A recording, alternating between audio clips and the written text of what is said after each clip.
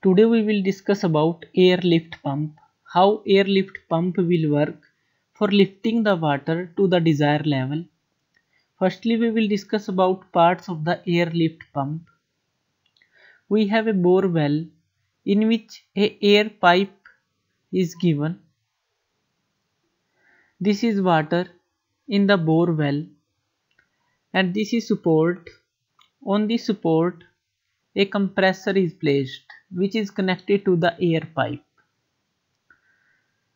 First end is connected to the compressor of the air pipe and the second end is connected to the water in the bore well. This is a rising main from which water will be discharged at the desired height.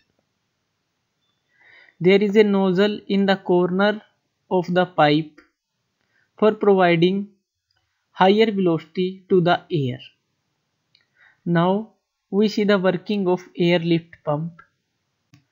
Now what will happen? Compressor will start rotating and by the rotation of the compressor will give compressed air.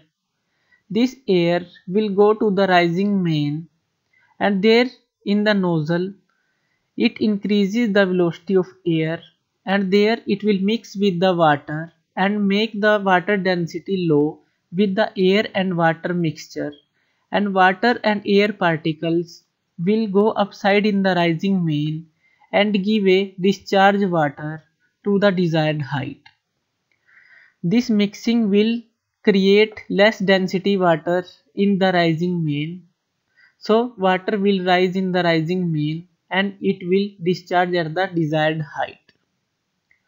So this is the working of airlift pump.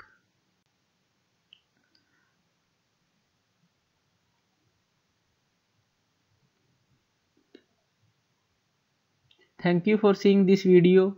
For more updated videos, you can subscribe me on my channel Learn and Grow. Thank you.